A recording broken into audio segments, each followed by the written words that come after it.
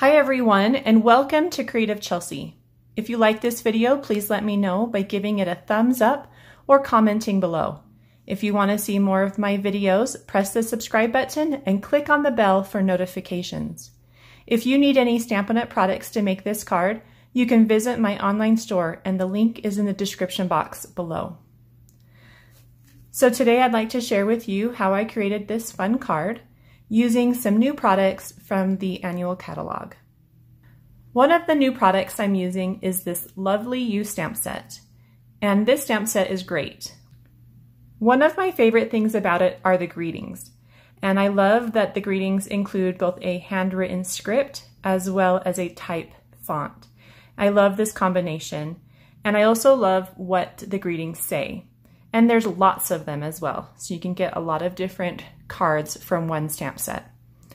I also love the floral and fauna images and that they're solid, and so they're really easy to create with. And today I'm also going to show you how you can add some color to those images to give them some variety. Another thing that I'm using that is new is this new label shape, and it comes from the Tasteful Labels die set. And there are 10 different shapes in these dies. And I've gone ahead and pre-cut those so you can see how large they are as well as some of the details. So on this side, all the shapes have this embossed side detail to them. I'm not sure if you can see that really well. This is the one we're using for our card.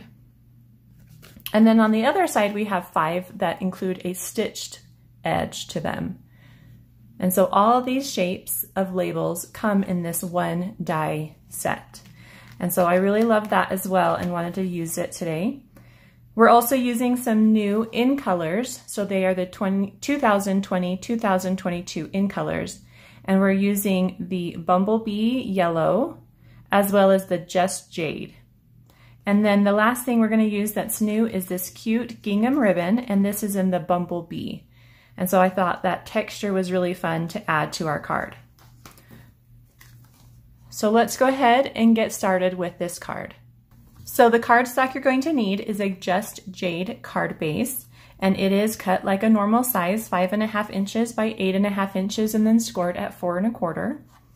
You're also going to need a piece of Whisper White Cardstock that's cut to 3 inches wide by 5 1/4 inches long. And that's the piece we're going to be stamping on. You'll also need 2 scrap pieces of Whisper White Cardstock, and they really can be any size. We're going to be stamping our flower images on one and then our greeting on the other. And then we're also using a piece of Blackberry Bliss Cardstock, which is a 1/2 inch strip by 5 inches. And then that gingham ribbon, and I'm using 13 inches of that. So to begin stamping, I'm just going to take that 3 inch wide piece of Whisper White. I've got some scrap paper underneath, and I'm going to pick up some of those leaf images that I really love from this stamp set. So this one as well as this one. And I'm going to be using 2 different colors of ink.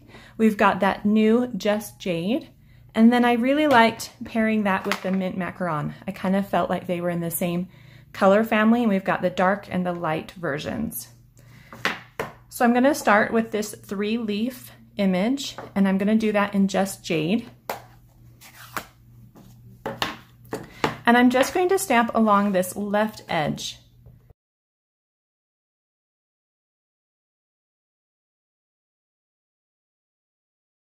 So then I'm just going to continue to stamp this image all the way along this edge of this 3 inch piece. And there's no right or wrong. You may want to give it some space between some groupings so that you have some room for the other leaf image as well.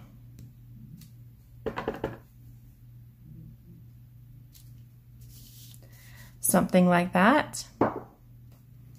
You can put this color away.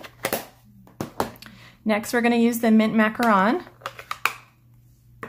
And I've got this in the longer leaf image, and I'm just going to do the same thing. Just stamp this around and along that left edge of this Whisper White card base, or of this Whisper White cardstock. And it's okay if they come over slightly. We kind of want to create a nice foliage look here.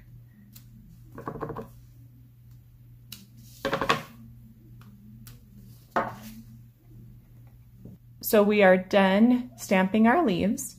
And if yours looks different, that's fine. You're just going to create some nice foliage along this left edge.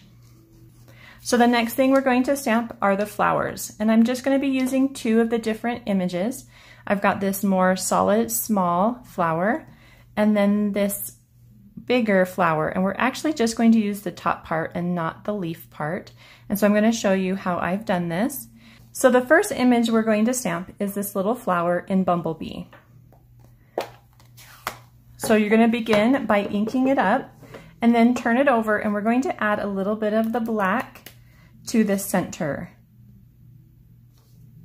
And then you can go ahead and stamp, and we're going to want 5 of these. So that we don't transfer ink back into our ink pad, you're just going to want to take your cleaning pad and clean the stamp, and then you can just repeat this 4 more times.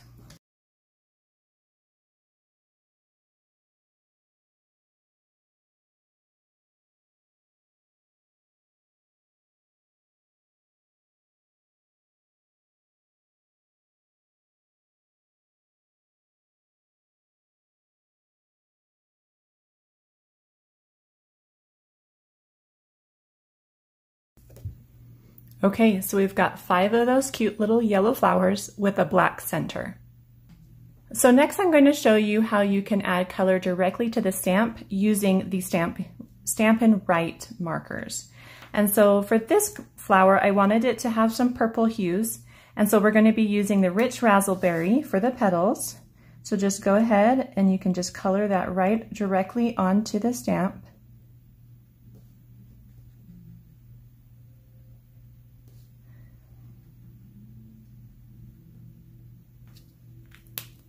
And then you're going to use the Blackberry Bliss, and we're going to color that into the bottom section.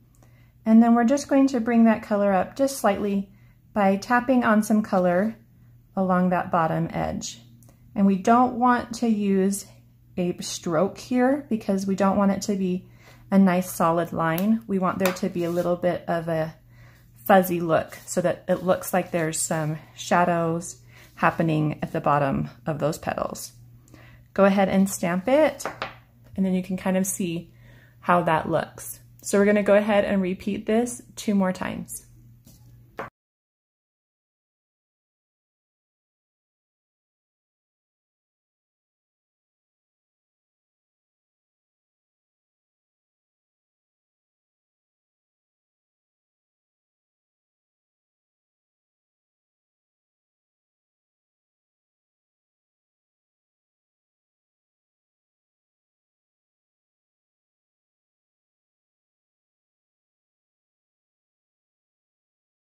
Okay, so there are all the flowers for our card.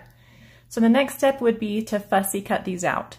And so I'm just going to cut out one on camera, and then I'll turn off the camera and finish fussy cutting them.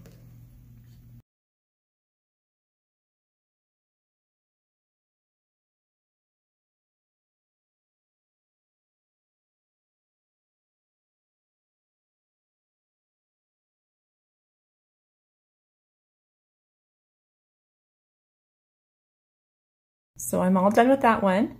You can see that it's not perfect, and I kind of gave it a nice border of about 1/16 of an inch all the way around. So I'm going to go ahead and finish fussy cutting these and come right back.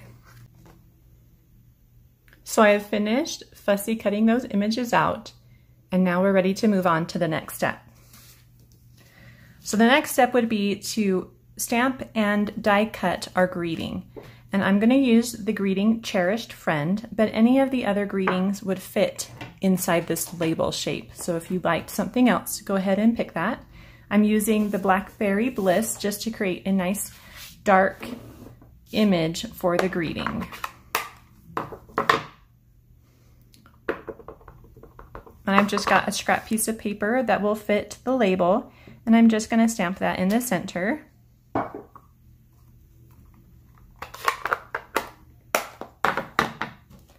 Then I'm going to take that label die and place it over the greeting so it's nice and centered, and run this through my Big Shot. Okay, so I've gone ahead and cut that out. And now there's another little technique that I wanted to share with you. And I've created kind of a bevel look. I'm not sure if you can see that. Maybe a little bit on this side. But there's a bevel along this edge, as well as the detail. So the bevel isn't cut. The bevel isn't created when you cut it, but you do get this little detail along the edge. And so I'm going to just go show you how I added this bevel look or embossed look to my label. So what I did is I took that die and the cut label and I just placed it back inside of that die so that it fits perfectly. Then I've taken my pickup tool, and there's another attachment that is this embossed ball edge. For some reason I can't remember what that's called. Anyway, to unlock these, you just twist. So I've unlocked it. I'm going to just go ahead and add that to my pickup tool. I'm going to use this small side, but you can use the large side if you would prefer that. So once that's in, I'm just going to run it around the edge.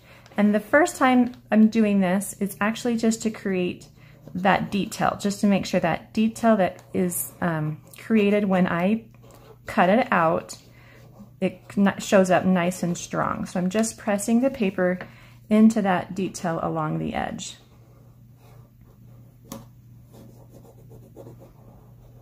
Okay, so I'll show you that. So now you can see that nice detail along the edge. So the next step is to actually create that bevel look.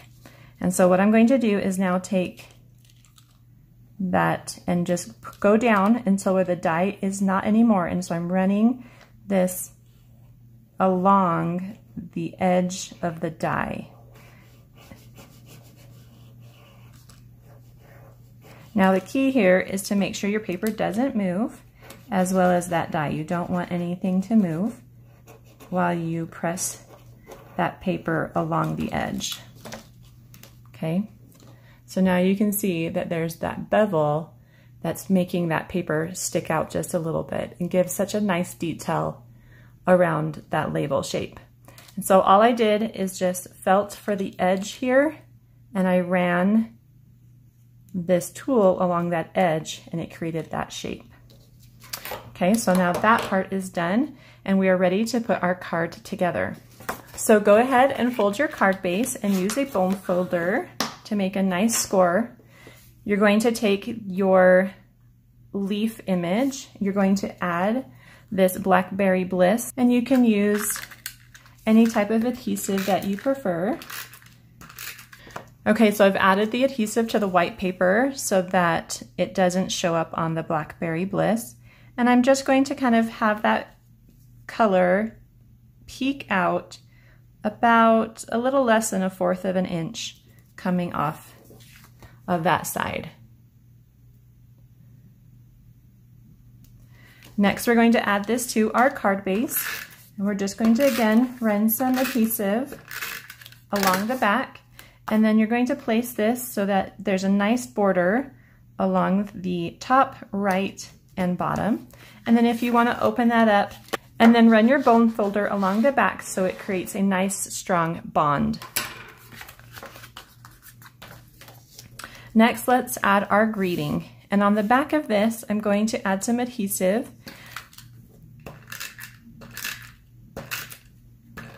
So take the 13 inches of ribbon, you're going to find the middle and place that in the center at a slight angle on your label, and then bring each end and wrap it so that you create kind of a faux bow along the back, like so. I'm just going to open this one up just a little bit so that loop is a little bit bigger.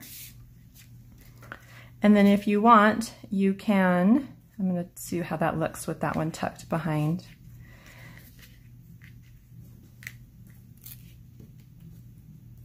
Bring this up. There. More like that. So then you're going to add this with some dimensionals.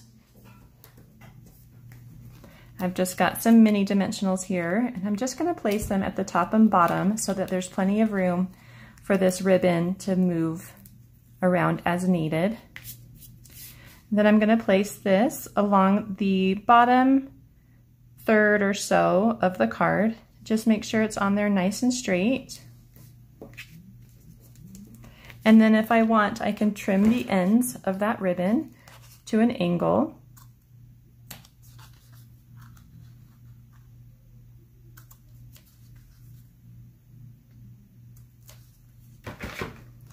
And now I'm going to just add the flowers that we fussy cut, and I'm going to use some glue dots. And I just have some glue dots, probably from an old paper pumpkin kit.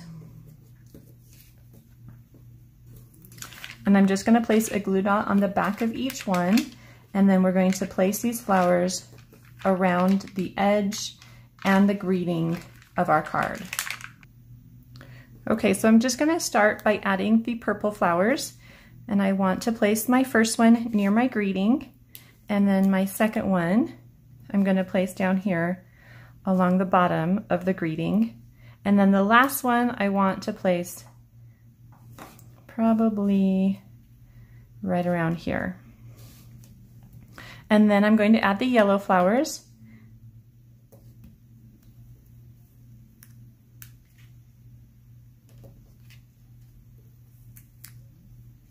Tuck one underneath that ribbon next to that purple flower.